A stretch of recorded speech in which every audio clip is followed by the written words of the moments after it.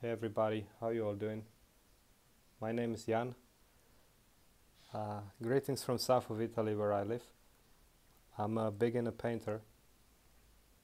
Yeah, I'm just putting together some gear. I started 3 weeks ago, uh, and I believe that good quality can speed up the process and make the thing enjoyable, which I think is the most important in the end. Um, I heard that people speak highly of Lukas colors. Um, they are made of high quality pigments. There is some added beeswax that's supposed to preserve the art. Uh, Also, apparently the art is not going to get moldy and other stuff. They are known for its consistency. So I decided to get some.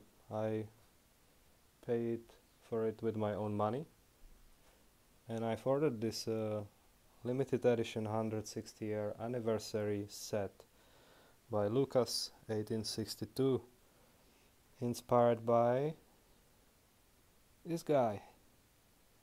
Yeah, Van Gogh. Um, I mean, I love him. What can I say? His art is amazing. Um, so apparently, this should be some of his pigments of choice.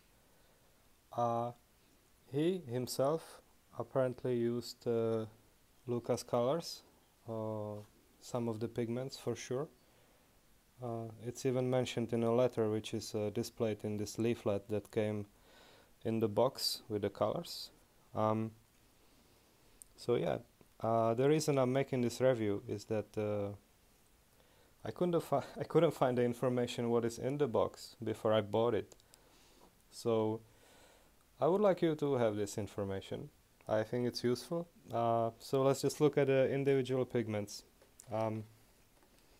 So it's a set of 10 colors, 37 mil. The first one you are getting is a zinc white, semi-opaque. You can see the pigment here. And they are made in UK for Lukas. So not in Düsseldorf anymore. Somebody makes them for Lukas in UK. I've used this for the first time yesterday. Wonderful. For the sea or sky, amazing. Why not? The next one is permanent yellow light, semi-opaque. To follow with nice bright cadmium orange, opaque. I believe this is original pigment, as it should be. So this is actually a good tube, like the others, of course. Vermillion deep, semi-opaque. It's a great addition to what I've already got. The classic Ultramarine, transparent.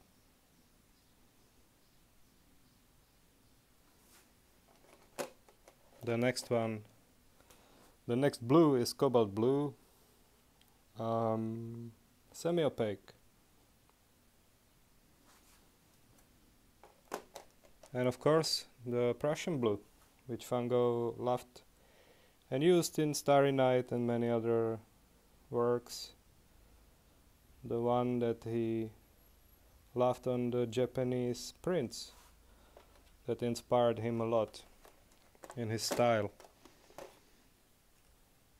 Emerald green, used yesterday for the first time. Wonderful. For like tropical seas, or I don't know, I just only started, but it works for me. Yellow ochre, semi-opaque.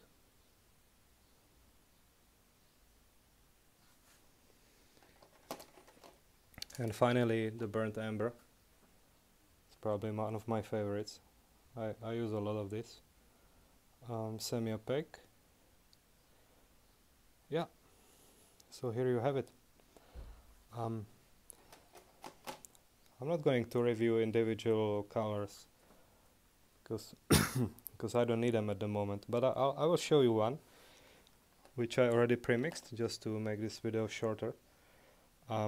So in the left corner we got Lukas Ultramarine Blue, and in the right corner Michael Harding.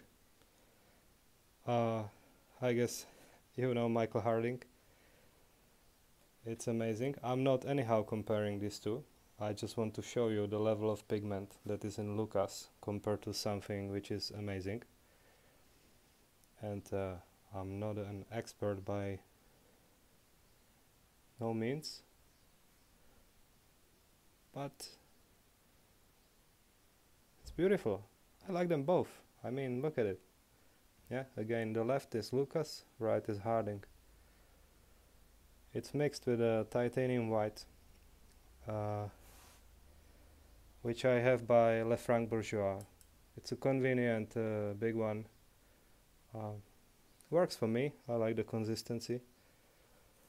So yeah, guys, I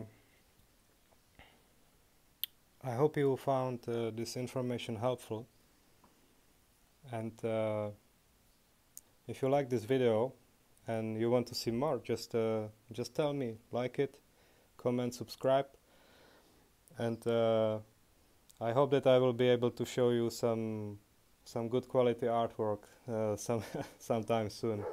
Take care, guys. Ciao.